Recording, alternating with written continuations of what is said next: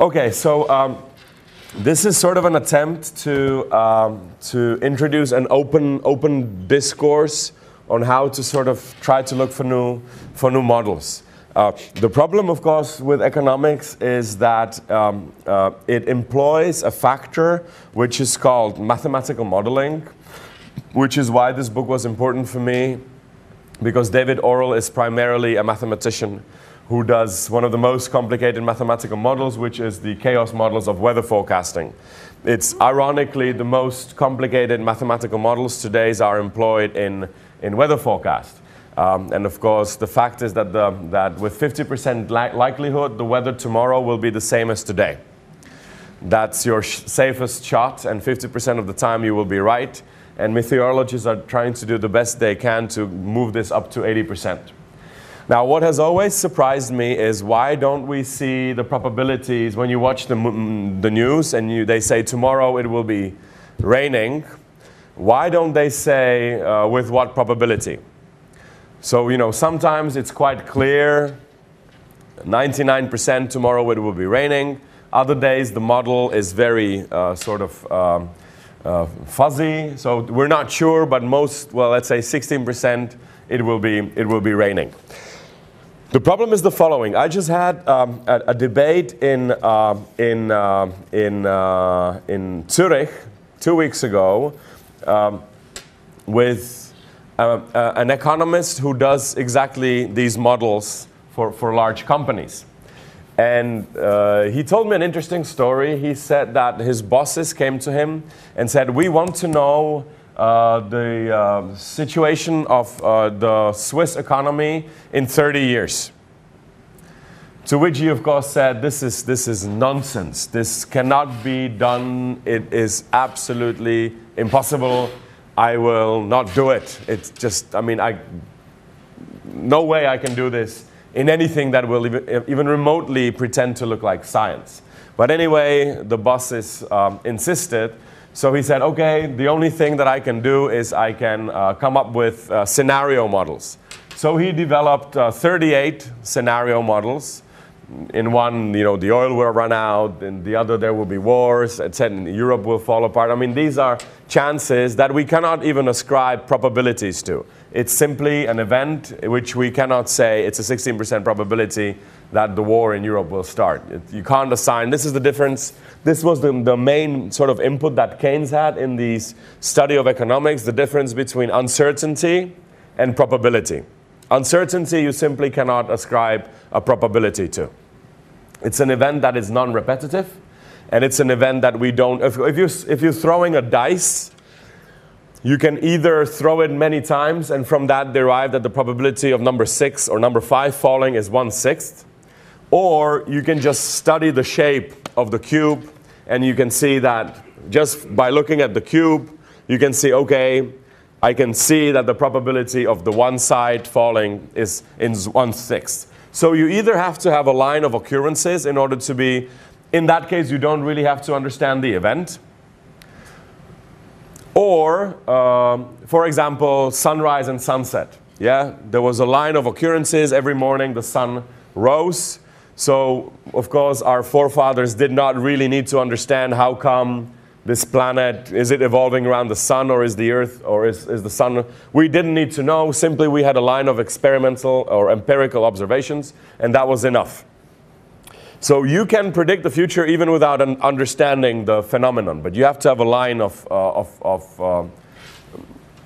observations. This is, of course, something that came under very heavy criticism, and observably so, by many. Most known of them would be the black swan from Nassim Taleb. Just because an event happened many times in the past often increases the probability of this would not happen again, which is the famous example of the Christmas from the Thanksgiving. What do they eat in America for Thanksgiving? Turkey. Yeah, so turkey is getting fed every day, thinking that tomorrow, of course, it will be even better and more food. Only the next day was Thanksgiving. and that was the end of the feeding. There was no way that the turkey could have expected this.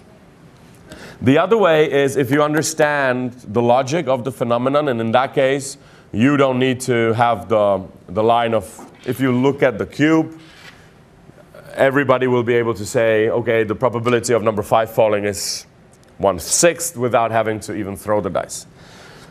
So anyway, so this guy, to come back to the story, he came to the board and he said, okay, so I have 36 scenarios. You pick one or you tell me which one you want to go. And the answer was, give us the most likely one. So the next day he said, okay, this is the most likely one, but it is very unlikely that it will happen. And he said, well, what do you mean? He said, well, the probability of this one happening is 1.8, which is a little more than every other because there the probability is below 1%. But as you can see, the probability 1.8 also means that it's very unlikely with 98% that it will not happen. But it still is the most probable outcome. And this really puts the ridiculousness of the whole exercise to the upfront. Now, let me kind of go back into why we even think this is possible. Because if you look in theology, this is very useful in theology. We have had more than 2,000 years of very complicated debates, whether God or the highest intelligence, who knows the velocity and position and intent and the aim of every single quantum or quark in the known galaxy, whether such a being could predict the future. This is a theological debate. It has been a very difficult debate, and towards now it most likely looks like that even God cannot see the future. Quoting Alfred North Whitehead, the future is radically open even for God. Why? Because there is a basic element of human freedom. In other words, these two things cannot coexist. Either human beings are free. Now we are discovering that even photons are, in a way, free to decide whether they keep their quantum state or whether they actually collapse the wavelength into a particle. But that's a different topic. So the future is absolutely unknown, most likely even to God. The only exception is economists. Sociologists will not so readily talk about the future. I mean, would you ask a sociologist, when will, I don't know, discrimination of females end in Honolulu? And they would say, of course, yes, this is, let me see, Honolulu, I see, okay. The 16th of May, 2026, plus minus 3 days. Even when you talk to lawyers, they cannot be certain how, each legal case ends up. But economists know with a precision to the 100% how much GDP we will produce next year, not to talk about inflation, unemployment, and etc. Where did we adopt this? Well, David Orwell wrote a beautiful book, which I recommend to you, and it's called Economyths. And there he talks about myths that we economists believe in. My contribution is I will try to sort of maybe describe how these myths are made. And what's more important to me from a philosophical point of view is not that we deal with myths. That would be a better option. I think the situation is far worse. We don't treat those myths as myths. We treat them as facts. Many philosophers ironically agree that we live today in a post-ideological time. Nothing could be more fundamentally misleading than this statement. We today live in the most fundamental of times. Why? Because we believe we live in a post-ideological time.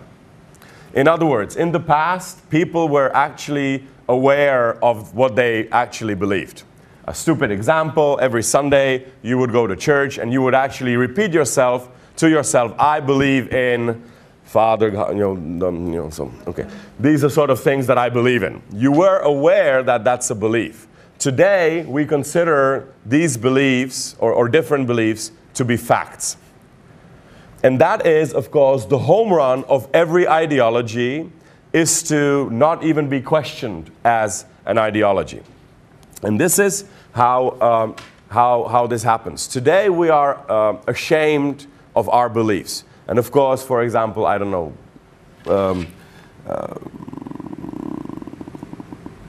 how do we deal with beliefs in science?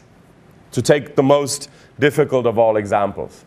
Well, my thesis is that what we do is we shift the beliefs into the context, making the very hard, for example, a model, look extremely hard. So we push away the soft, and we keep the hard, and the hard pretends to be extremely scientific, numeric. Two ways how to look at it. A funny way how to approach this is the story from Hitchhiker's Guide to the Galaxy. You know that in this book by Douglas Adams, human beings were sick and tired of philosophers debating about the meaning of life, universe, and everything. So they constructed, how many people have read the book actually? So, okay. So they construct this machine called Deep Thought, and this machine is huge. It's a computer, and it is made to calculate, to give us the answer to the meaning of life, universe, and everything. So this computer says, okay, I understand the question. Give me, I don't know, 2 million years to calculate the answer. It's a very difficult question to calculate. So the machine goes into a sort of a deep sleep, and there it calculates it. In the meantime, of course, philosophers and others go on strike because they fear that once this question is resolved, they will lose their job. And exactly. After a couple of million years, this machine wakes up and says, okay, now I have it. I have the answer to the ultimate question of the meaning of life, universe, and everything. So the whole multiverse gathers, and they in a great celebration and great expectations, they finally look for the true, objective, scientific, mathematical, 3 times QED, QED answer to the meaning of life, universe, and everything. And the computer says the answer is 42.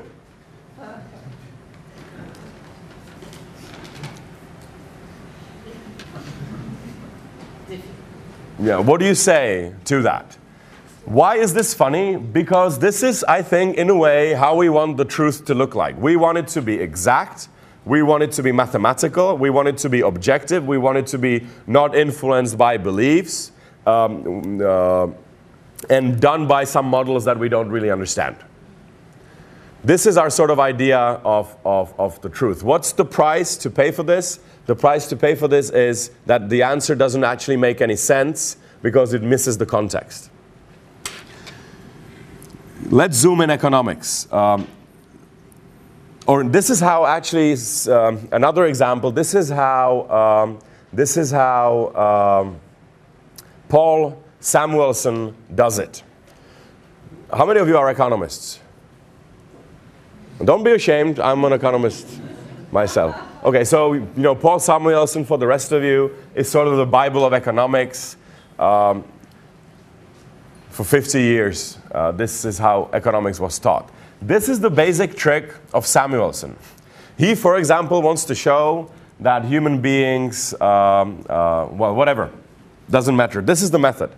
He wants to show something, and he gives a mathematical, meticulously detailed proof in which he sort of shows very, even I would say, trivial, simple issues, but he shows it mathematically.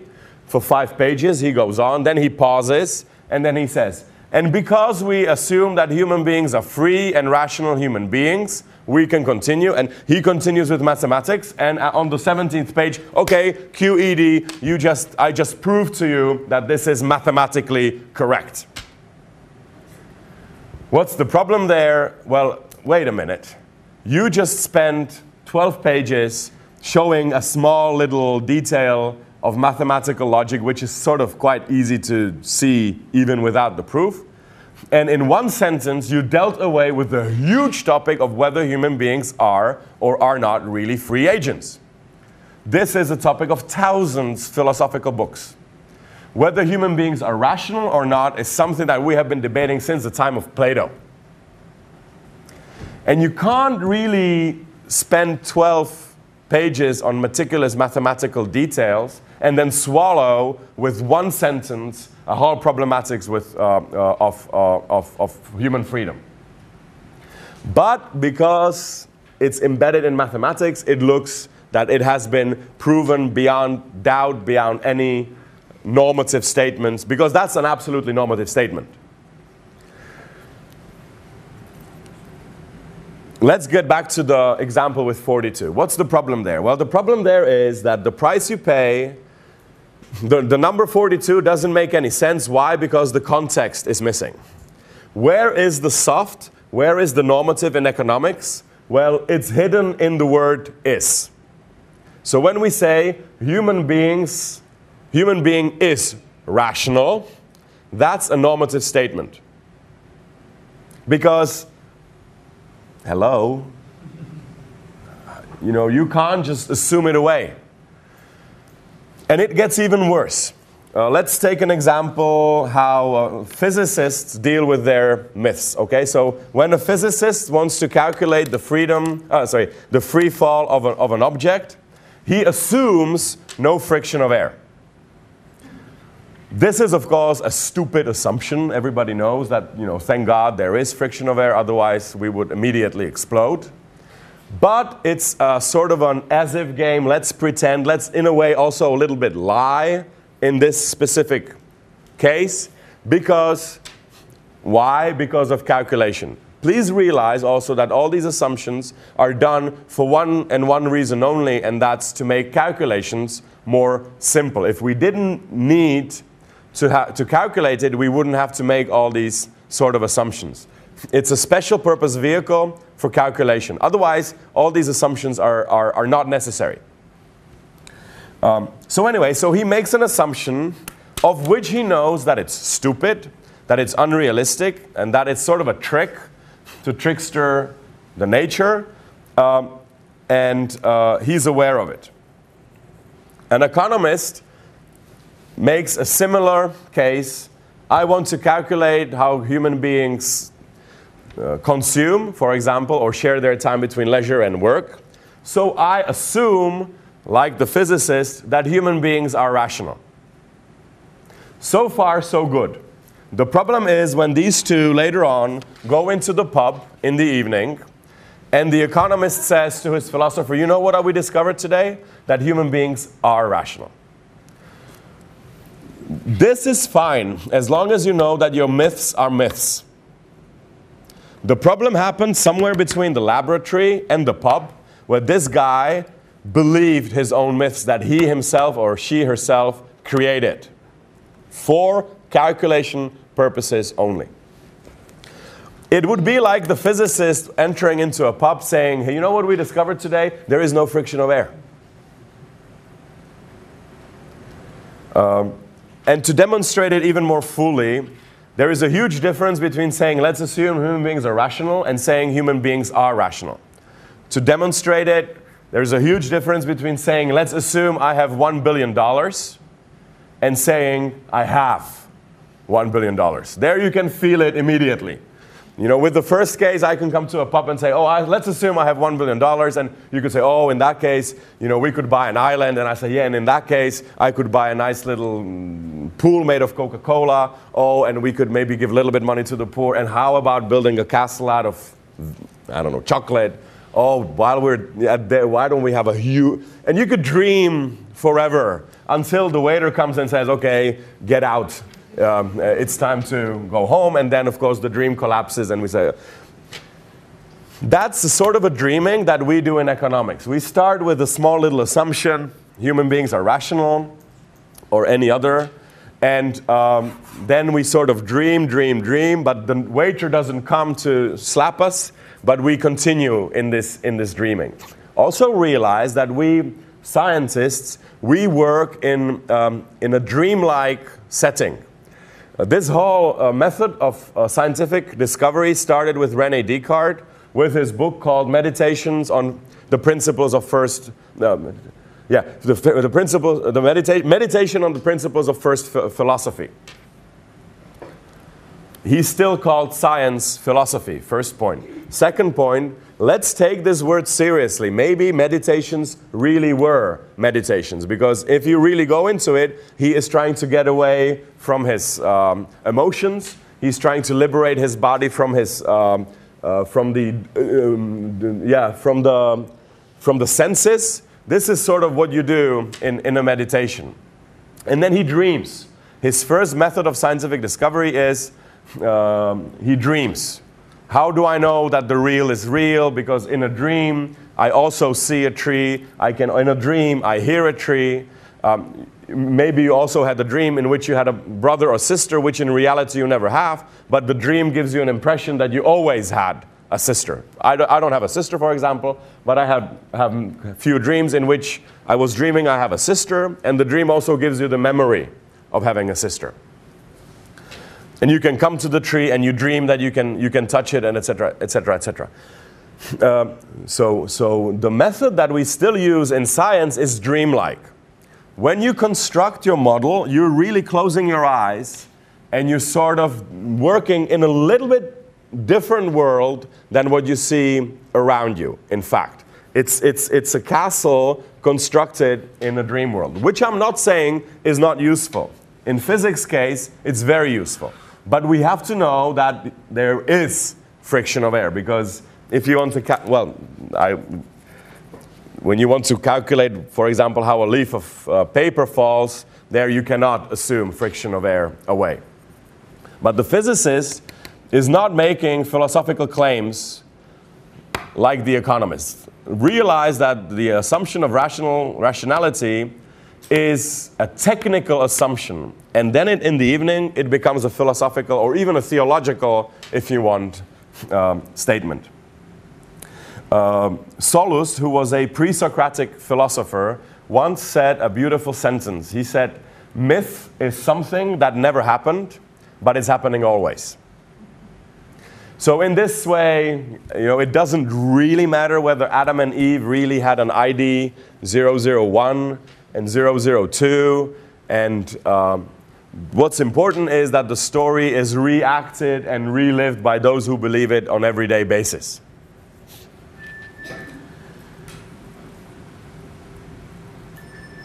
Now, have you ever met Homo economicus? Have you ever met a perfectly rational human being? No, but then again, everybody is. There is, in fact, nothing you can do to cease to be a Homo economicus. This is, of course, for those of you who do methodology of science, this is the first sign of a tautology. It cannot be disproved. This is an example. Well, I start with a simpler example, how we economists work with tautologies. For example, this is not my idea. I wish it was mine, but this idea I borrow from Joachim Baumann, an MIT, PhD from MIT, not MIT from PhD. And he has this beautiful example in which he talks about the truths of economics. So one of the big truths of economics is that human beings react upon incentives. Yeah, this is something that is a very sort of meticulously discovered thing that we now preach. The only problem is if you look into any dictionary and you look at the definition of the word incentive, you will find out that the definition of the word incentive is to what people react. So the sentence people react to incentives basically means that people react to what people react to. Which is true, yeah, but doesn't really help us because it's a tautology. The same thing happens with the maximization theorem. People always maximize their utility. Well, if you take the word maximize and utility, those are strange words, and you look into the dictionary, basically what you are saying, the sentence is saying nothing more and nothing less than people do always exactly what they do. And they never do what they don't do. This is the meaning of the very clever sounding people always maximize their utility. What's the problem? Well, if I include, well, we can get to it in a debate if it's not. So So how do we do it? Again, we push the normative, the philosophical, the religious, the beliefs into assumptions, making them appear harmless, but in a way, without these assumptions that are extremely soft, the inside would not make any sense. A stupid example, if I say of a woman, she's like a flower, what do I mean? Well, scientifically, this sentence makes no sense. Because female and flower, nothing in common. One does not produce photosynthesis, and the other one doesn't talk, to start with. So scientifically speaking, she equals or is like flower is nonsense. Absolute nonsense. Yet when I say it, we all understand what it means. Why? Not because of the sentence itself, but because of the context. In our culture, it happens to mean that she's not green, and all other things that she is not, but that she is beautiful, tender. We don't even mean that she smells nice, which is maybe the last thing that a flower and a woman could have in common. So what's the truth of the sentence, she is like a flower? Not in the sentence, but exactly outside of the sentence. In fact, if I wanted to scientifically compliment a woman, I would have to say, oh, today, darling, you are 98% beautiful. Your lips are 16%, but you really make it up with your hips because your hips are 99.9. I've only seen 0.1% of girls that have better hips than you. This is how a scientist should actually speak the truth. But of course, this, I tried. It doesn't really compliment anyone. So the truth of economics is not in the model itself, although it looks like it, but it's in the surrounding. So our answers are very similar to the 42 answers.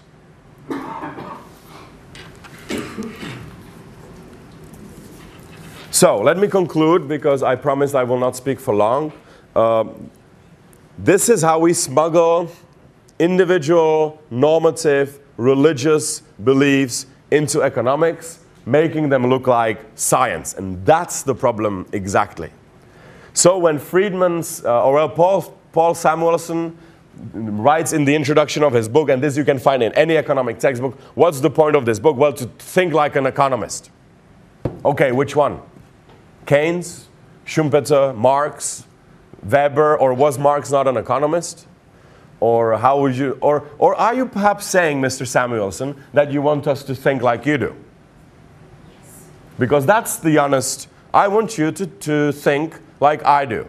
More honest would be to believe like an economist. Because we economists, unlike anybody else, believe in human rationality. If you don't believe in human rationality, it is very hard for you to do all these exercises. Have you ever noticed that there is not once anywhere defined the word utility in any economic textbook? Those of you who do economics for 3-5 years, we differentiate it, we are calculating utility without really knowing what it is. It's a very strange word, and that's why we use it. If we would put happiness, it would immediately sound ridiculous. If we would put goodness, it would immediately sound ridiculous as well. Utility sort of is a strange word, and that's why it works. So when Milton Friedman said, economics should be a positive science, what sort of a statement is that? Is that a positive statement? It's a normative statement, because he says economics should be a positive science, in which he, by the way, discloses a couple of things. First of all, economics is not a positive science, because if it were, you wouldn't need these sentences, because physicists don't go around saying physics should be a positive science, because it is. Whereas in economics, we have quarrels about, it should be. There you admit that it isn't. And also by saying that economics should be value-free, well, value-free is also a huge value, by the way. It's a huge value for economics. So this is where the whole religious sort of normative, thing gets smuggled in. And I have nothing against normative. I have nothing against religious. What I do have against is trying to pretend that this is the holy truth, which is really, in fact, what we do in economics. Okay, I have exhausted my 34 minutes, and now I think I said enough of controversial things to stir a debate. But of course, I don't know, when was this book published? Yes? Last week. Last week, so you had a lot of time to read it, of course. But so anyway, the floor is yours.